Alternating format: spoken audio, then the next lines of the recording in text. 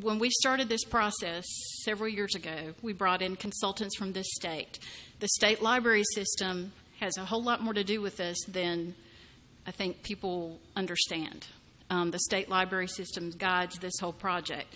The state library system tells us how many books we're supposed to have, how many computers we're supposed to have, how much space we're supposed to have. The 62,000 square feet that the building is going to be is the minimum that meets current state standards. We are less than half that now. So we don't anywhere closely meet the current state standards for what this community is supposed to have. We don't have the number of books. We don't have the number of computers. We are seriously, seriously behind just what the current standards are. The community put that library up almost 50 years ago. It's about 45 years old. They just really haven't done a whole lot to it since, folks. They added some on in the early 90s. Roof leaks, there's mold, there's 2 HVAC systems that don't work together. If you all have been in there during the summer, you know how absolutely miserable it gets in that building. Just to repair some of the basic things that are wrong with it would take several $1 million. So why spend several $1 million on a facility that's outdated and doesn't meet state standards? It's the big question. So that's why the county decided several years ago to get this process started. The state sent down 2 consultants. The 2 consultants worked with us, spent hours with the library board putting together a strategic plan. We think we've got a terrific strategic plan in place. I think we understand what some of the community needs are. One of the things that patrons had told us that they desperately needed was a space for African American history. So we are going to have a designated space in this new facility for African American history. We are also going to have the capability, I don't know how many of you all are into your genealogy, but we do have a pretty extensive selection at the library of genealogical material.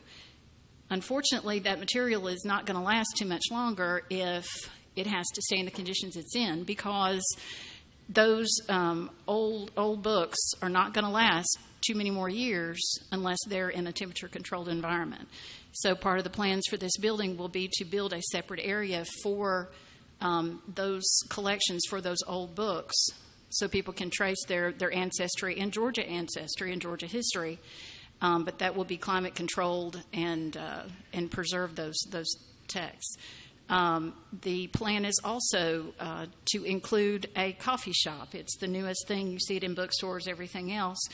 But one of the ways that we decided that we have the Friends of the Library, who are a wonderful 501c3 corporation that assists. If it wasn't for them, I don't know if the library would have half the books it does now. But there's obviously a need for the library to be able to raise some more funds to sustain itself and to be able to do some other things. And so we're going to incorporate a small coffee shop area, sell some items, sell, things that go along with computers. I mean, just all sorts of things, jump drives. I mean, you name it. But that also will help offset some of the operating costs of this new facility. Our estimates actually, as far as the operating costs, since I brought that up, are about 25% below what they are now because of the difference in the energy efficiency that we expect the new building to have versus what the current building has. When the state put together this plan, they brought us a notebook that's literally about 5-6 inches thick with all of the recommendations, all the requirements, down to how each book is shelved. It's about as detailed as it gets. The state's estimate was for the facility, turnkey, $21 to $22 million. In working with the county, project manager, and working with the architect we selected, we're fairly certain we can get that number down to closer to $16 million. The county is only providing the library with $13 million off of this SPLOST. They're not funding the entire project. The remaining funds have to come from the state. They fund one major library project, sometimes 2 or 3 each year. That's pretty much it. We'll hopefully get that money if our elected officials in Atlanta will help us in the legislative session in 2014. But that will only be $1 million. The rest of the funds have to come from the sale of the property to South Georgia Medical Center, who obviously wants it as desperately as we want to get out of it. So that should take it up to right about $16 million for the turnkey for the facility, not $22 million. We are extremely excited at the prospect of being able to offer patrons the things that they need, that the citizens of this community deserve. Like you said, the computers, it's just ridiculous. They are packed literally from the minute the library's open to the minute it's closed. They're packed. And everybody's like, oh, it's just kids going in and playing games. No, it's not, folks. It's teachers, it's students doing their homework. It's, Sean Strickland, who's the IT person, teaches people how to use the computers. And he teaches teachers how to do PDFs and Word documents. This is not just people going in and playing on the computers. These are people that are actually doing work on these computers and doing serious things and filling out job applications and college applications and everything else that's currently online that you don't have access to if you don't have a computer. And unfortunately, it's hard to convince some folks in this town that every person in this county doesn't have a computer at home. It's amazing to me how many people think, well, just tell them to go buy one for themselves. Well, sure, that's real easy, isn't it? Everybody's got a couple $1,000s sitting around. So that's a vital, vital service. We are currently 60 computers less than what the state requires right now.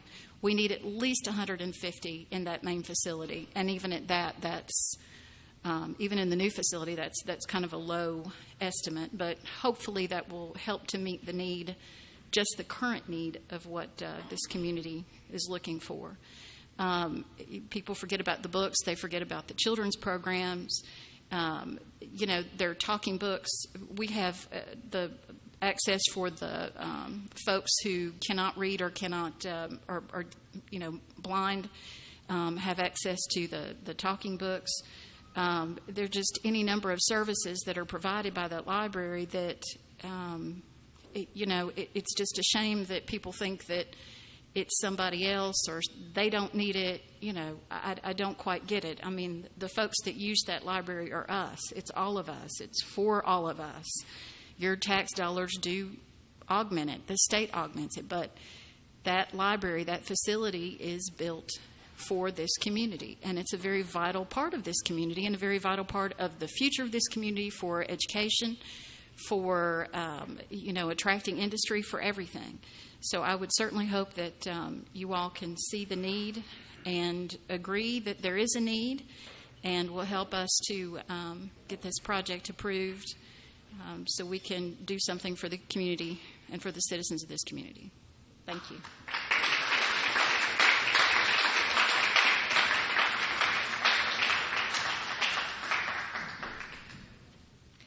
Thank you very much, Kay. She makes a really good point to say that the library currently sits on property that would be used then by the hospital, and the expansion of our hospital the hospital is an economic engine in our area. And as our hospital grows and we become a healthcare destination for South Georgia, instead of our people going to Savannah or Columbus to go to the hospital, people will come from there to come to our hospital, spending more dollars here, making more jobs. So moving the library is a way to make the hospital a growing place. And a thing that Sam said, I remembered now what I wanted to say. He was saying about, if you're not happy with what's on the list, you should have been talking to your elected officials. That's one of the things that I really hope to be able to improve in our community is that we have dialogue and that we have transparency and that people really feel like they've been included in the process. So when it comes time to spend those pennies, it's already projects that everybody's all revved up about. And we don't have to be going, oh, well, gee, nobody told me that about this, sprung this project on me. They sprung a fire truck on me in Hayhira. I was surprised by that. There won't be any surprises because we'll be having dialogue all the time and people will really feel like this is our community. We're all in this together. So thank you very much, both of you, for coming.